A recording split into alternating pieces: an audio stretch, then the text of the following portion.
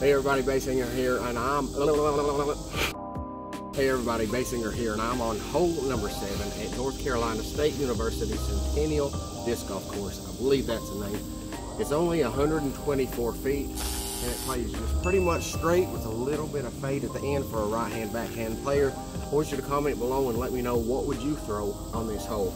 I'll be going on a left-handed backhand, or left-handed, with the RPM disc Tui, Magma Soft Tui, very soft, understable. Try and get it, throw a little hyzer flip, get it to stand up and turn just a little bit towards the basket, get us an ace tip.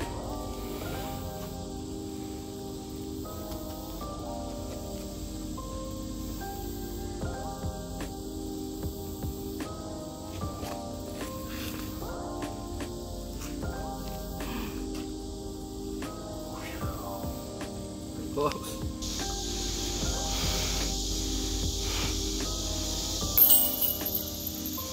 Yeah.